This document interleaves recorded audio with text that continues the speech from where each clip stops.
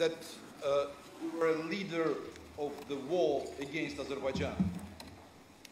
Why you didn't mention about the Khojaly massacre, where kids, older people, women, approximately 800 have been killed by Armenians? Why you didn't mention about the ethnic cleansing, 100% in Nagorno-Karabakh and 7 surrounding regions? And now you try to mislead the international community.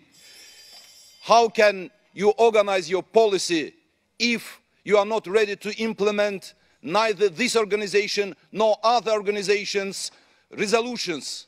United Nations, Council of Europe, European Union, and all international organizations said about the occupation of Azerbaijani territories. And you are not ready to accept no one from this organization. This is the Armenian way of integration. Thank you.